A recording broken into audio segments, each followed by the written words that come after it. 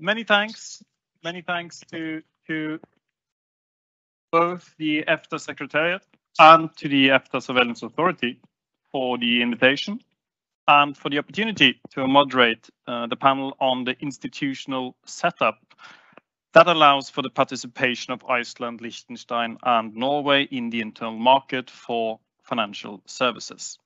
It is a setup that has been explained well by previous speakers today, and I will not take up any of our limited time to repeat the basics. As to the ESAs and ESA discussion, however, I will only add that we also have the European Space Agency. And when I say that I cooperate with ESA, people think I do space law. So I think they're even older than the EFTA Surveillance Authority. Further, I would also, as the only academic on the program, note that the two-pillar solution does have its weaknesses. There are reasons why it took so long to find a workable compromise, due to difficult constitutional red lines on both the EEA-EFTA side and, that is important to note, on the EU side, no right to vote. And as with most, if not all compromises, certain hard questions were brushed under the carpet. It is the job of independent academics to point this out, and so we have. So to the credit of the organizers, they have taken the risk of letting me moderate this session. Having said this, however, they have little to fear, because I shall have to admit that the compromises found appear to be working. And it has done so for almost 6 years now. So to some of you in the room, or those of you following us online today, this might be just another example of a university professor addressing theoretical problems without practical relevance. Some might even say that this is the entire 30-year history of the EEA in a nutshell. It is mission impossible, but it works nevertheless. So, but how well does this system really work? And will it continue to do so in future, in particular in light of recent developments within the EU as to the governance structure of relevant EU agencies? To discuss these questions, we have with us 4 high-level experts, all of them directors, I now realized, which each their different perspectives, that of the EU legislator, that of an EU supervisory authority, that of a national supervisory authority, and that of the EFTA surveillance authority. They are Mr. Martin Merlin, Director for Banking, Insurance and Financial Crime in the Commission's DG FISMA, Ms. Sophie Vuarlot-Dignac, Head of Legal and Enforcement Department of the European Securities and Markets Authority, Ms. Jónína Lárusdóttir, who is the Director of the Internal Market Affairs Department here at the EFTA Surveillance Authority, and Mr. Morten Baltzersen, who is the Director General of the Norwegian Financial Supervisory Authority. Let us, as in the first panel, start with the Commission. So, Mr. Merlin, what does the future of financial services in an extended internal market that includes the EEA-EFTA states look like from your perspective? Will this two-pillar structure work also in the future? Thank you very much for the invitation. Well, the future of financial services in the EU, that's a broad topic. I can only say expect a lot of legislation, a lot of technical standards, much needed ones, but also very complex ones that need to be transposed and implemented, especially as we move to a different world now, where we have to make sure that the EU regulatory framework is adapted to the digital age and also to the conditions that are needed in order to make our economy greener. So we always pray for a regulatory pause, and we've been doing that since the great financial crisis back in 2008. but that regulatory pause in the area of financial services, unfortunately, does not seem to be with us yet. So expect a lot of refinements of the regulatory framework, which, as I said, I think are needed, but we can discuss the details. Then when it comes to supervision, I would not expect an overhaul in this area. We will rather continue building on the 3 European supervisory authorities to make sure that we continue to develop and refine our rule book, to continue to foster supervisory convergence, which is absolutely critical in order to make the single market for financial services work. And we will continue to have very targeted areas where there is direct supervision at the European level. We have that now, for example, when it comes to credit rating agencies, trade repositories. We may have another example with green bond standards, external reviewers soon, third country CCPs as well, but direct EU supervision is likely to remain quite exceptional. And we don't sense that there is a need to have an overhaul in that respect. And we also don't sense, following the ESA's review that we have carried out, that there is a lot of political appetite to make major changes in this regard, with, of course, one exception, which is a bit at the margins of financial services. And this has to do with the fight against money laundering and terrorism financing, where, as you know, the Commission has proposed to have a European authority with direct supervisory powers over certain high-risk obliged entities. That legislation still needs to be approved by Council and Parliament. We hope it will be the case by June next year. But what I can say on direct supervision by AMLA is that it has a lot of support both in Council and the Parliament. And actually, it is the first time in my career that I see the Council asking for more direct European supervision than what the Commission has proposed. And the same goes for the Parliament, I think, which is likely to be quite supportive, I hope, of our ideas around direct supervision by AMLA. So this is, of course, something to watch, and it will be up to EEA and EFTA states to decide how they want to mirror that in their respective setup. Otherwise, when it comes to the two-pillar structure, we think it works reasonably well from our point of view. We, of course, fully respect the desire on the side of EEA, EFTA states to have autonomy and sovereignty when it comes to transposing and implementing EU laws, and not having an automatic entry into force that would be aligned with the entry into force decided upon by the European legislator. We perfectly understand that, but and this will not be a surprise to many of you in this room, we do have a concern with the very significant backlog that is out there in terms of transposing European laws into the EEA EFTA pillar, so to speak. We have now around 100 EU acts belonging to financial services legislation, which still need to be adopted and implemented by the EEA EFTA states. This clearly is a lot, and it creates risks of, fragmenting the single market and undermining the confidence that all member states and market operators have in the single market. So this is really something that we think should be addressed. We should all play our part to make sure that it is addressed.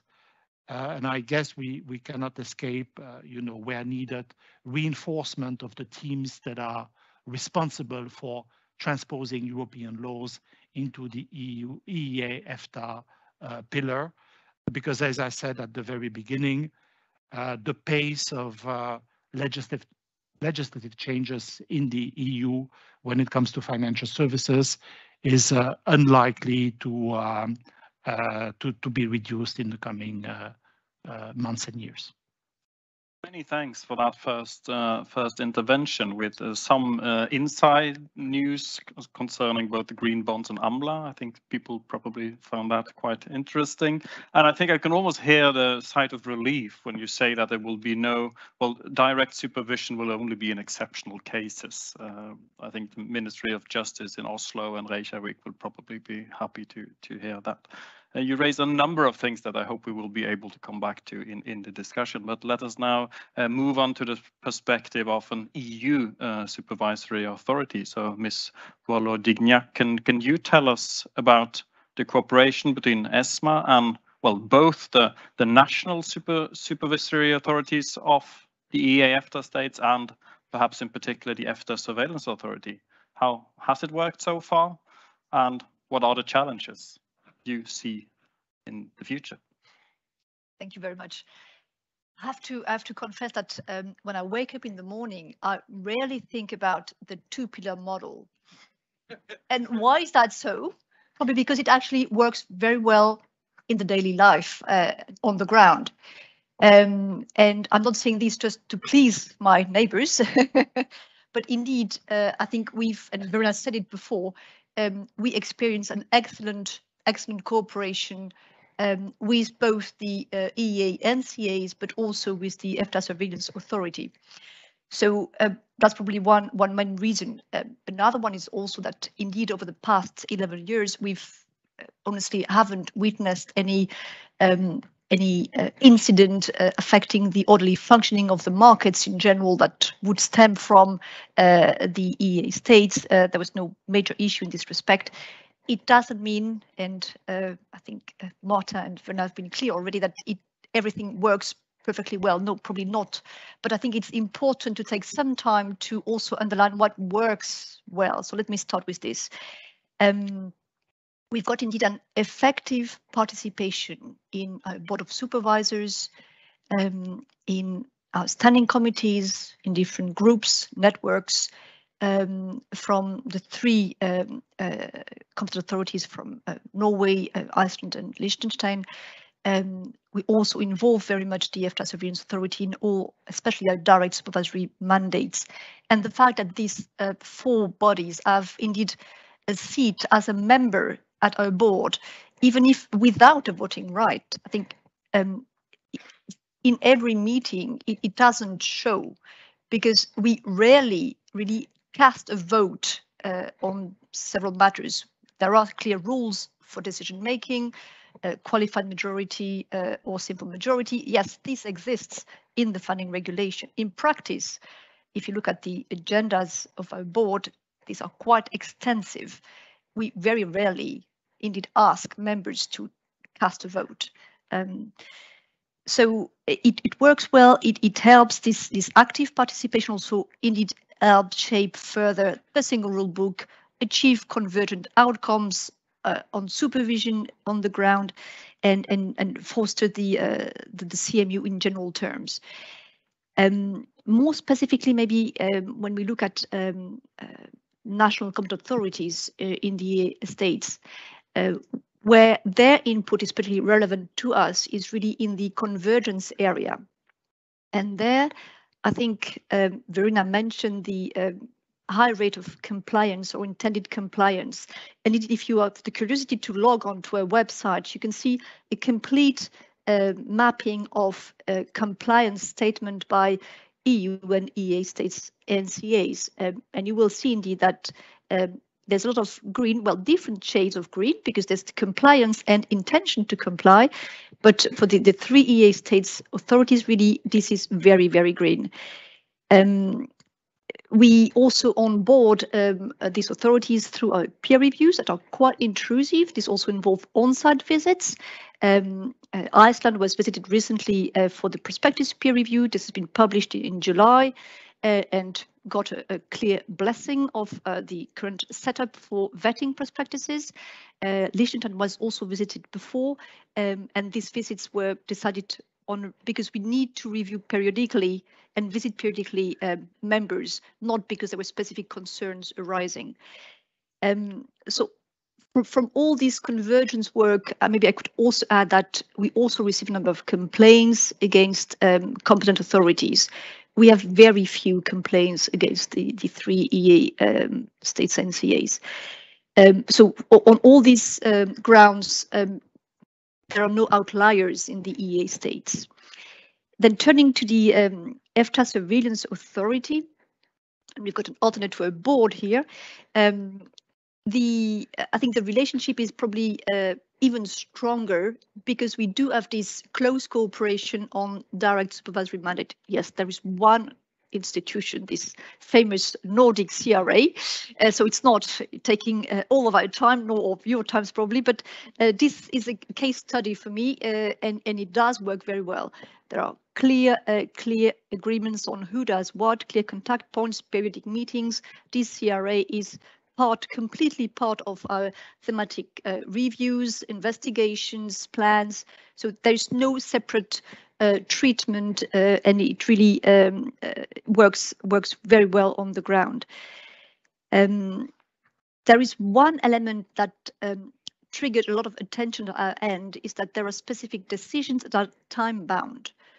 This is true, of course, for an authorization process, but it's true in other areas as well. And there, interestingly, maybe there is no specific provision, no extra time allocated for decision making, despite having to prepare the work at ESMA level and take then the specific decision at the EFTA Surveillance Authority level. And this attention to timely decision making, despite no specific extra time provided, could extend to other areas. So that's maybe one element of specific hurdle we have to face and work around. This could be true, for example, for breach of union law investigations and recommendation. This is also obviously true because time is of the essence here in emergency situations. The roles are clearly delineated, but yes, there is a specific time pressure and therefore a specific attention to be put there. And now if we look a bit further into what maybe could work slightly differently or better, of course, the obvious candidate here is delay in implementation. I won't insist too much because Martin was quite sharp in his statement. There's a lot in the backlog. I have one interesting example that I would want to share with you today. It relates to Norway, so I thought it was interesting to get there. We have a number of acts in our remit, many actually. One is particularly dear to our hearts and is far-reaching. This is MiFID, Market in Financial Instruments Directive Regulation. This review, the review of the old MiFID, was finalized act adopted in 2014. The incorporation into the EA agreement was only effective in 2019, 5 years later. 5 years is really almost a century by financial standards. What happened in the meantime? Well, Norway in particular was quite desperate to get this done. So they tried hard and actually incorporated in their domestic legal order the revised provision of MiFIR. And with this, we had the Oslo Stock Exchange knock on our door, notifying us that they want a specific decision related to Article 36. It's about trade feed access provision. And well, the answer was, sorry, but we can't do anything here, because even if indeed the EU acquis could be considered as already in force in Norway, there is no EEA joint committee decision, therefore there is no mutual recognition process, and there's just nothing we can do about this. So just practical example of it is not only the EU side complaining here. It's, I think, also very true from all parties. There's an awful lot of work to be done, but it is important to not lose the momentum. Now, complexity has been mentioned a couple of times in reference to complexity of EU acts. It is true that the governance that stemmed from the creation of the ESAs with binding decisions on the desks of the EFTA Surveillance Authority with no effective sanctioning powers whatsoever, but we could issue recommendations. And if so, then it would be for the national authorities to take up this recommendation, if not implemented by the global player, to effectively act upon, potentially sanction, EU EEA financial market participants using those global cloud service providers. That gives you a bit of an idea of what's ahead of us in terms of organization and smooth work. And with this, I will just end with a genuine question. What was a groundbreaking change in the EU was the shift from directive to regulation. This addressed the issue of transposition delay, of slight adaptation that were not just technical glitches, and it was really a game changer. And I wonder, but this is not even as an ESMA speaker here, it's just really as an EU citizen, I wonder whether a direct effect of the EEA Joint Committee decisions is something that is just completely not conceivable, or whether maybe some thought should be given to it. Thank you. Thank you. Some very interesting questions there, in particular towards the end, and some questions for the national authorities as well that I hope Morten Baltzersen will pick up on. I will only have to confess that I do sometimes wake up in the morning thinking about the two-pillar model. But it's perhaps reassuring that ESMA does not. I'm happy to hear. Let us then move on to the perspective of a national supervisory authority. Mr. Baltzersen, you got some questions there. You can address them now or later. But what are the strengths and the weaknesses of the one market, two-pillar solution as you see it? But first of all, I'm glad to be here, and I would like to thank the EFTA Surveillance Authority, ESA, and the EFTA Secretariat for hosting this conference. I can subscribe to the view already presented that our participation in the supervisory cooperation in the European Union works well as intended. We participate on an equal footing, enjoying all the same rights and taking on the same obligations as our EU peers. And with, of course, one important exception that we can't vote. And this is not only figures of speech from my side, but I can confirm that this is realities, and we are listened to, and we can exert influence by the power of professional arguments. So yes, that works well.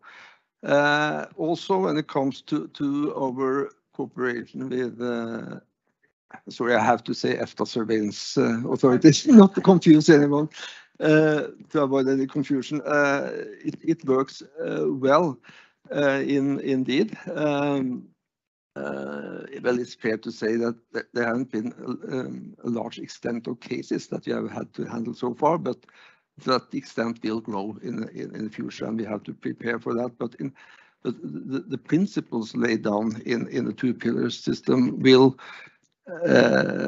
not change. So it's an institutional setup there that should absorb more and perhaps also more sensitive and more complex cases to be handled by the EFTA Surveillance Authority in the future. That could, of course, although the role will be the same, the workload will increase, and that also raises I think also an issue of resources allocated to this capacity.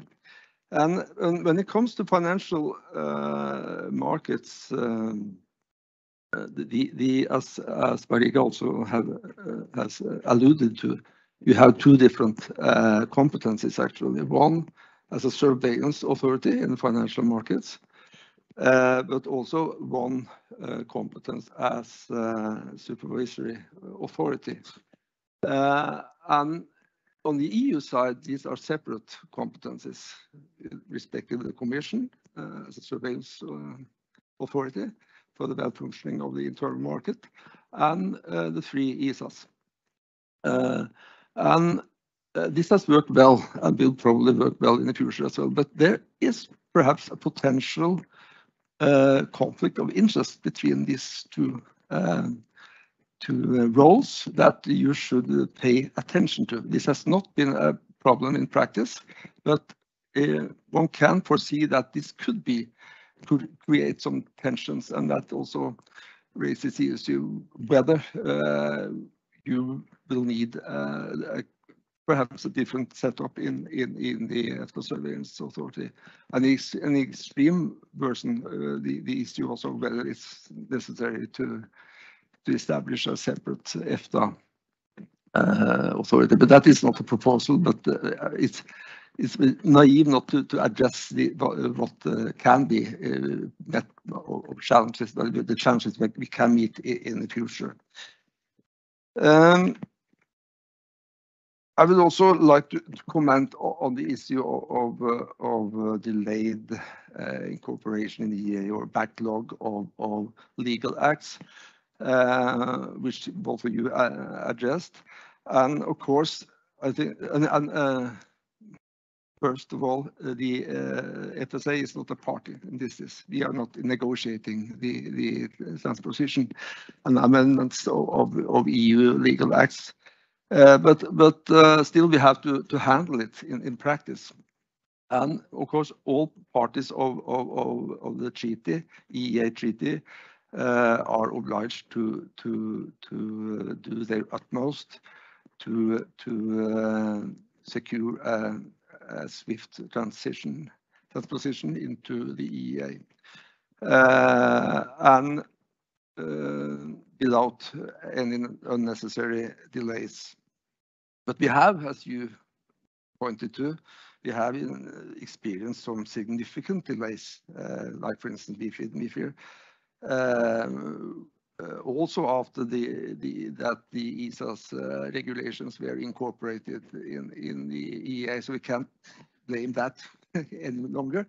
And I think it's fair to say that although the process of negotiating the legal amendments to the legal acts before they are incorporated into the EEA can be time-consuming for sometimes, and not only perhaps due to like for instance constitutional reservations in the EFTA states, but also for other reasons. It's from time to time this is a complex matter, and I think we have to recognize that it's inherent in the EEA concept that there sometimes will be a delay.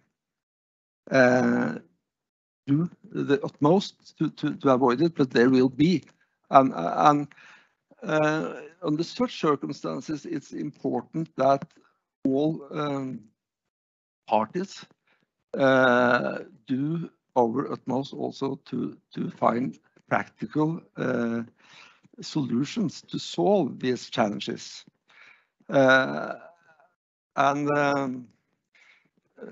You need some certain pragmatism from both sides, and you alluded to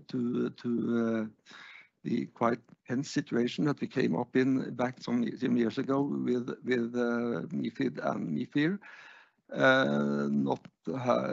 not being transposed in the EEA.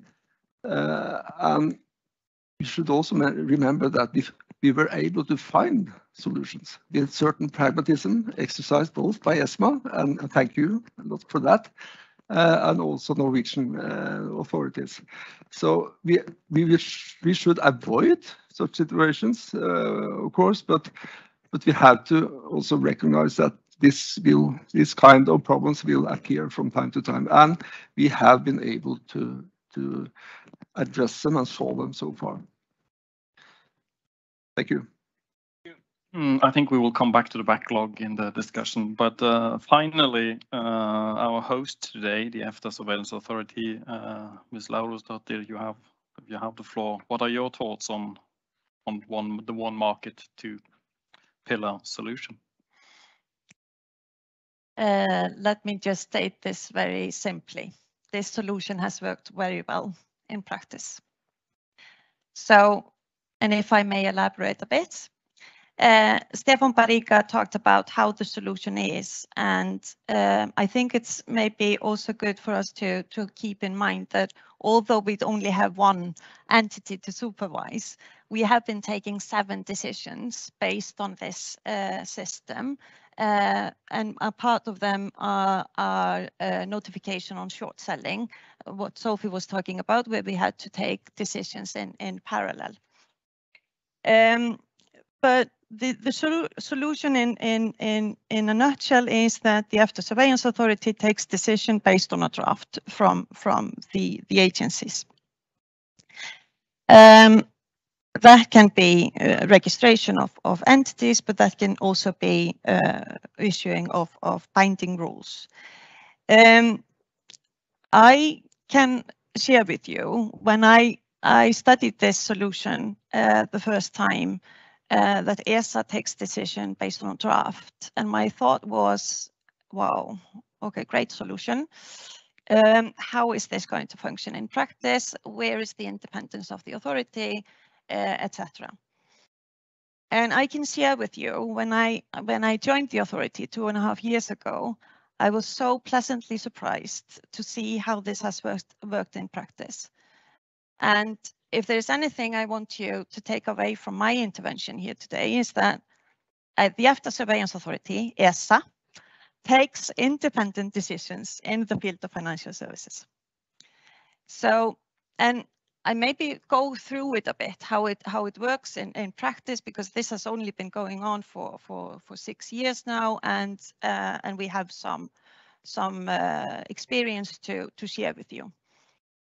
So as Sophie mentioned, we are members of the board without voting rights, and that is, of course, a very valuable source of information, source of discussion, etc. There we know what if there's something coming up, for example, in relation to the binding decisions, etc. We notify the national competent authorities. We have a very active, a very good dialogue with everyone. We surely get draft from ESMA. But it's not as we are rubber stamping. It's not as we are copy pasting. We evaluate the draft independently in ESA. We, of course, have access to the expertise in ESMA. So the drafts that we receive are super good, and with some evaluation on the market conditions. You can see it from the decisions that we took in 2020 on notification on short selling, how we evaluate the market conditions in the EEA EFTA states and see, and it's our role to evaluate the market conditions there and whether they justify the measures taken. So it is an independent, and these decisions are not the same. So we get this draft from ESMA, we evaluate them, we send them back, we maybe get another draft, we are in cooperation with the national competent authorities, and when we are happy, the decision-making process in ESA is initiated, and that involves legal review from our legal executive team, and then a decision made by my ESA college. So this is an independent decision. And I think, as everyone here, and I think there are some people in the room that were part of finding this solution, and I think they could be very proud of their work. And I think also that the people that came before me can also be proud, because in the end we are all human beings, and this cooperation has been going very well. So I think people can be proud and happy about this solution. The challenges ahead, we will see, as has been mentioned, more agencies, more acquis, more fields. We in the EFTA Surveillance Authority, we place emphasis on being a credible partner. We place emphasis on having good cooperation with ESMA. We have placed a lot of focus on the financial services. It's the college member who is a member of the board. And we place emphasis in taking on and being a credible partner in those tasks that are vested with the authority. The authority has changed a lot in the recent 6 years. We have had a lot of new tasks, regulatory tasks, and we have done everything that we have to take those tasks on and progress with them in a credible manner. So we stand ready. And we are happy with the statements made by the EU side. It's easy for me to come here now and say that the solution is working well, the one that has already been said by my colleagues. And of course, as an independent and academic, I reserve the right to conclude on how independent the ESA really is until I see a decision where the draft from ESMA and the decision by ESA goes in different directions. So we'll see in future. But that's for another day. Many thanks for the first round of interventions. There are many topics we should discuss, but there is one I would like to start with, because several of you, including Commission, mentioned that there will be more rules. There will be more rules, there will be more hard law, there will be more soft law. And one thing the 3 EA-EFTA states have in common is that they are not that big. So how is this for small states? And the national authorities of small states, are they able to cope with this volume, all the regulations, all the guidelines and everything that is coming? And we will have more. And I would again like the Commission to start, because the EU too, of course, have big member states and small member states. So do you see the same thing there, that the smaller member states struggle with keeping their head above water? And then let's continue and hear how that looks from the EFTA pillar. Of course, I can only acknowledge that the workload is immense. I haven't made the exact calculations to see how many smaller member states are late with transposing EU law, but my general feeling is that first, clearly, we have small member states in the EU as well, as you rightly said. And on the whole, my sense is that they are doing a pretty good job at keeping up the pace of changes which are made to the EU regulatory framework. So, of course, we have quite a number of infringement procedures ongoing for lateness of transposition or incomplete transposition of EU law. But I haven't noticed, I must say, that these infringement proceedings are concentrated in the so-called small member states. So it does seem that on the whole, they are finding ways to, keep up with the pace of changes and transpose European laws and technical standards fairly swiftly, or at least I don't get the sense that they are slower than some of our large member states.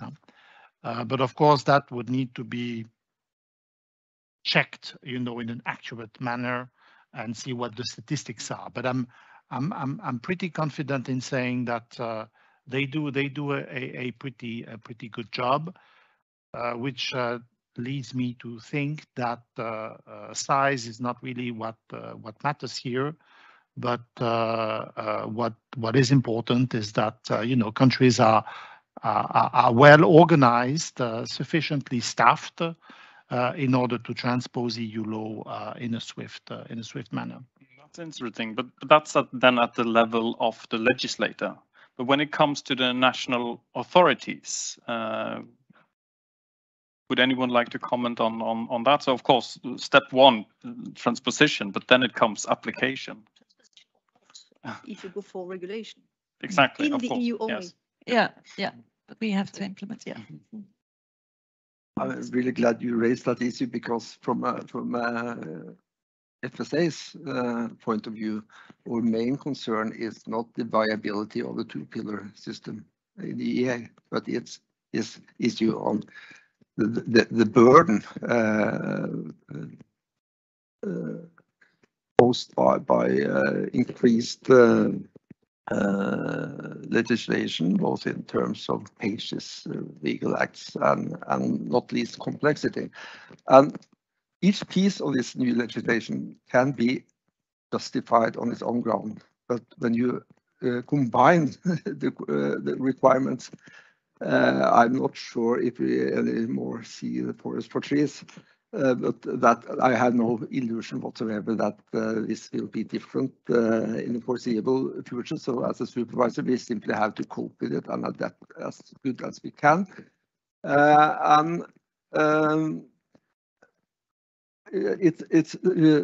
have to bridge the gap, the growing gap between available resources and the combined obligations and also expectations that we need being enforcing this huge rulebook and complex rulebook, and also taking part of the supervisory cooperation in the EEA. Our approach will have to simply be how can we contribute to the best possible goal achievement, financial stability and well-functioning market, which means also that we have to accept that we will not reach the best practice in lots of fields. We will have to accept being rebuked and being criticized, both by the European supervisory authorities, by the EFTA surveillance authority, perhaps, and also market participants and also political authorities. But that's the only way we can cope with it. But we feel strongly that we have certain obligations. But to be honest, it's not possible simply to reach the level that is expected of us on every separate piece of supervision and legislation. Jónína, you asked for a comment. Just on the backlog a bit, as there is no representatives here from our states as well. Of course, in 2010 to 2016, there was a lot of backlog because there was not a solution regarding the ESAs, and that led to many acquis not being incorporated in the agreement. This has been improving, so just for that to be mentioned here, because I can sort of feel it from the audience that some people want that to be mentioned. So I'm happy to do that. And in relation to that, and you're talking about small states, then I can happily also inform you that Liechtenstein, which is our far smallest state, is the best in class. So I think this is not a question of size. I think this is more a question of prioritization, leniency, etc. Of course, Liechtenstein is special in the 3 states not having to implement regulations, but still, I think they deserve being mentioned here in relation to small states. That would be my immediate answer. I mean, they have the advantage of a monist system, so regulations will have a direct effect, and of course, the advantage of having German as an official language. So both Iceland and Norway, of course, has to do a lot of work there. But this backlog question is really interesting, and it was brought up in the first session by Harald Franke Lund in his keynote. It was mentioned by several members in the first panel. It was mentioned again by the commissioner and by both the representatives from let's call it the EU side now. And I know that it's better than it was a few years ago, but still, when you hear all the stories of the legal acts that have not been taken into the EA agreement, and you take into consideration the nature of financial markets, I have to say that as an outside observer, I am a bit surprised that it works. And I would, so is there a sort of, so far it has worked, it is pragmatism, goodwill involved, but is this sustainable?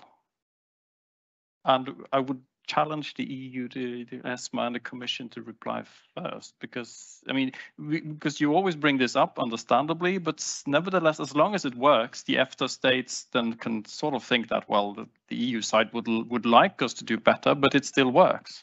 But where is sort of the red line, and how, can this go on like this? Well, it works because fortunately, the backlog has reduced over time, and we have found solutions to the ESAs being new players in the landscape. So, of course, that's good news. It works in spite of many texts not being transposed and implemented, but probably at a certain price in the countries concerned in terms of investor protection, at a price in terms of, distortions of competition, which might be small ones on the market, but which are nevertheless there.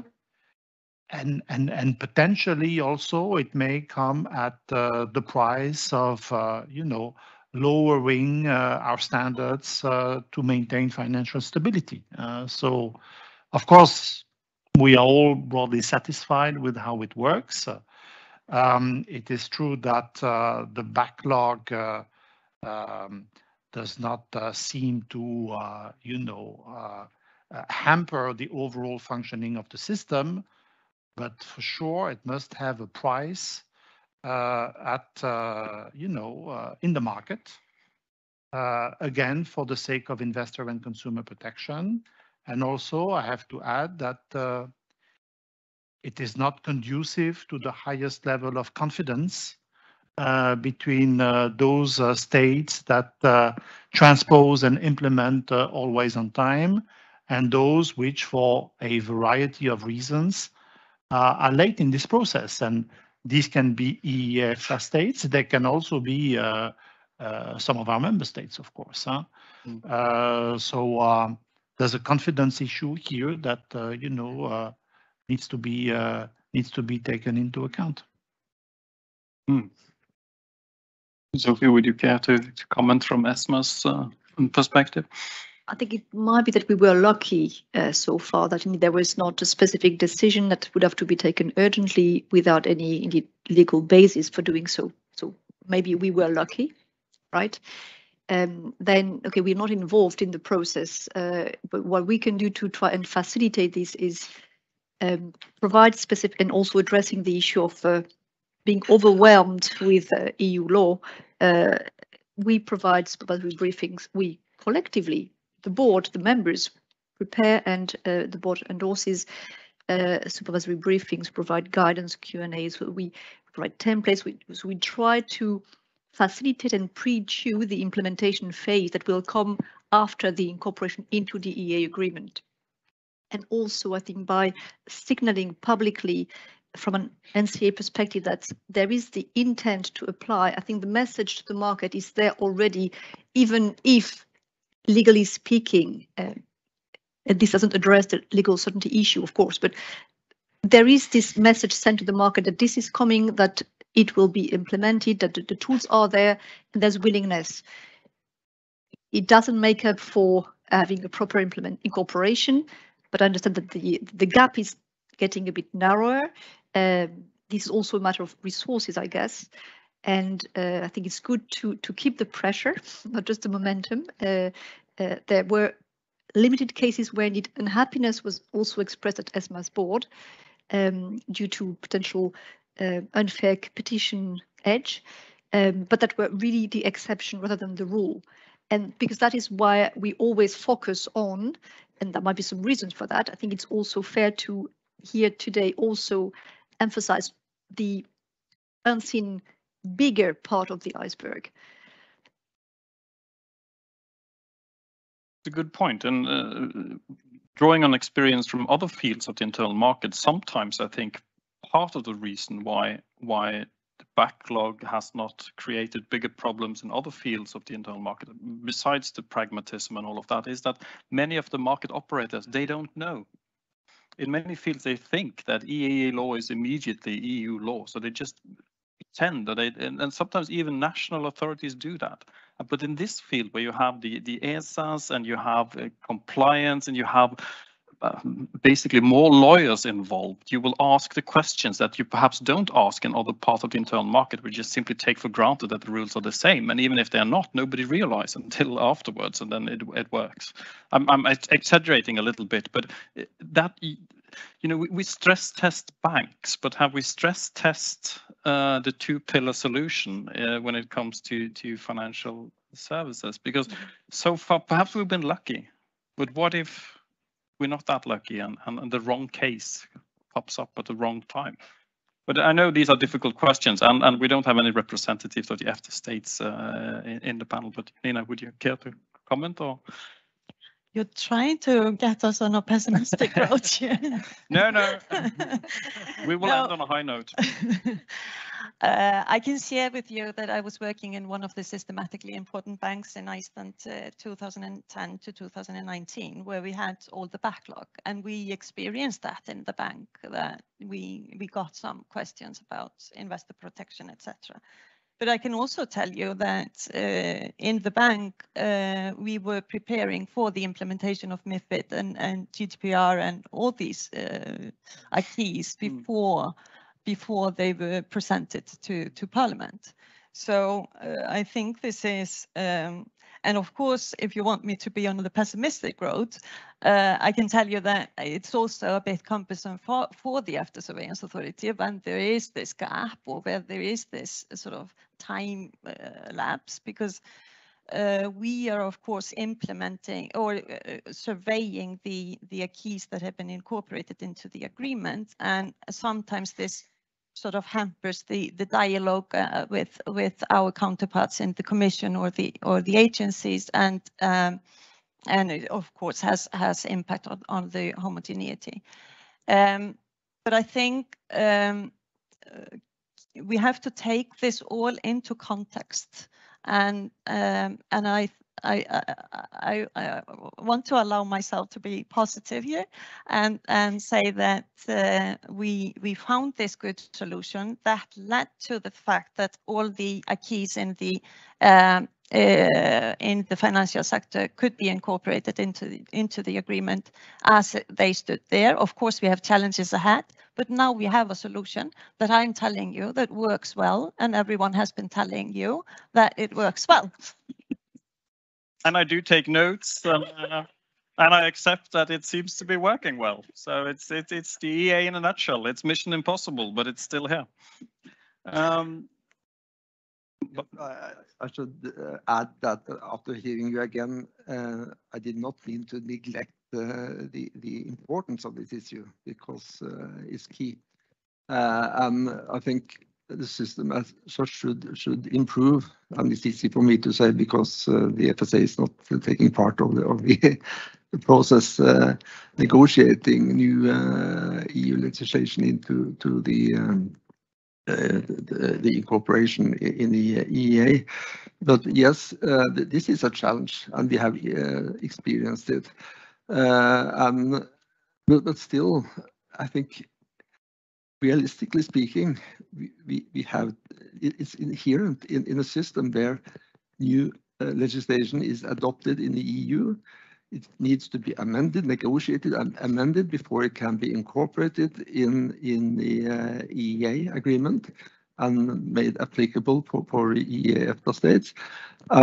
So we have to be prepared that such challenges that we have faced at some occasions can happen again simply. And if I may be blunt, if you seek obstacles, you will always find them. If you seek solutions, you will find them as well. So I'm optimistic. I'm optimistic too, and I don't think it's pessimistic to sort of stress test the system before the problem is there. It's better to do it in good weather and among friends and conferences like this, and then try to find solutions before you have to come up with ad hoc solutions.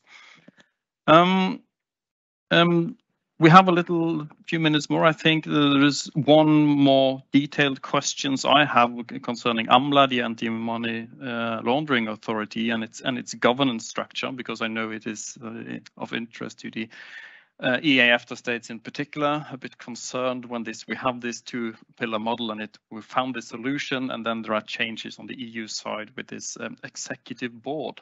And I understand that the regulation is still not through the legislative process, but is the executive board still there? Yeah, I mean, on paper, it's very much alive, yes. It has been endorsed by the Council in its partial general approach. So it was interesting to see that the Council largely endorsed what we had proposed for the governance of AMLA in general. So on one hand, an executive board, a small executive board, which would be tasked in particular of taking supervisory decisions directly applicable to obliged entities.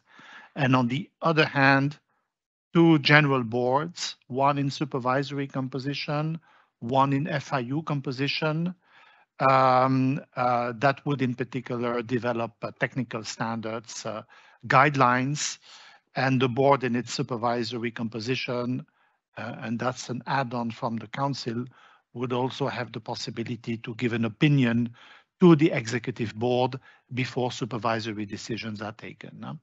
But that was endorsed by Council. I cannot speak for the Parliament because we still await the Parliament's final report on the matter. But the direction in which the discussions seem to be going is that on the whole, Parliament should be fine with this structure as well in a broad sense. Which I think is good news because it is a very European structure. So we keep, of course, the network of the 27 competent authorities, which make the EU and exchange views and cooperate and foster supervisory convergence and develop the rule book. So we really make use of the expertise that is there in the national competent authorities, both for supervision and FIU work. But we also make sure that we have a very well European and well-functioning board when it comes to taking difficult decisions. And we know from the past that sometimes it has been difficult for certain boards in the ESAs to take difficult decisions.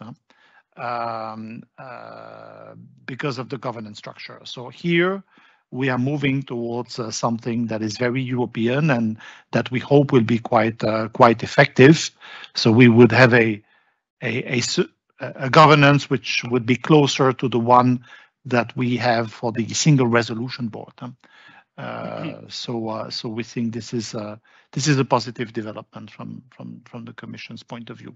So how this is going to be reflected in the EFTA states? That was my follow-up question. But the follow-up question would be for one of my colleagues on the panel because it might be quite complex indeed. But yes, this is the direction of travel, and I expect this to be adopted for good by Council and Parliament mid next year. Because as you may know, the EEA-EFTA states, they sent a so-called EFTA comment to the EU side. Well, and I'm a bit blunt, so please excuse that. But basically it said, please don't come up with this executive board because it will create constitutional problems in Iceland and Norway. and sent it to the EU side. And well, I'm not surprised that it was not decisive for the policy decisions within the EU, to put it that way. But will anyone else try to come up with some thoughts how this could be adjusted to the? Well, I'm just a humble civil servant, so I will not comment on the positions of the governments of Iceland and Norway, but I think as we have touched upon earlier today, the institutional setup in the EEA with the 2 pillars principle should, as such, be or offer a framework also to cope with this new structure as far as I can see it. Perhaps some adaptations necessary, but in principle, I would believe that the 2 pillars structure is capable of also absorbing this new piece of legislation without having expressed any views on its content. And then we have the green bonds regulation that is still not through the process, but as far as I understood it, there might be well, the direct supervision by ESMA is still very much part of that package. I think indeed it has been endorsed by Council and Parliament, and it is now on the table of the trilogues. So I expect that to be confirmed indeed, and I trust that we will find a solution for the EFTA states in this regard too.